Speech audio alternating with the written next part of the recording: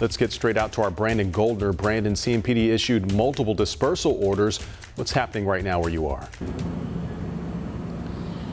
Well, Fred, the first dispersal order was a bit earlier than we've usually heard, around 9:05. We actually heard about flashbangs that happened beyond the law enforcement center. That was right near the jail at McDowell and Trade Street. The Reverend Justin Martin was there. He says protesters were peaceful when officers sprayed pepper spray in the air. He got hit by pepper spray. He said protesters helped him, and he recorded it on Facebook Live. So take a listen to what he has to say.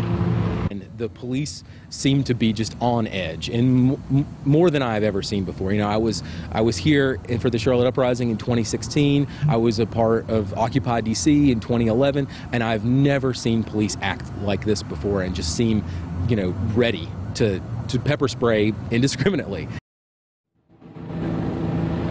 And a lot of the protesters have been marching peacefully this entire time. We actually saw protesters marching along the backside of CMPD. That's where a woman says someone threw a rock into her car window and didn't steal anything, but it was damage that she said was incredibly frustrating given the movement's significance.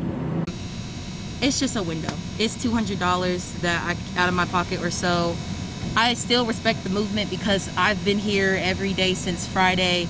And I want more for my people, but I didn't want this. It doesn't have to be destruction. It doesn't have to be violence.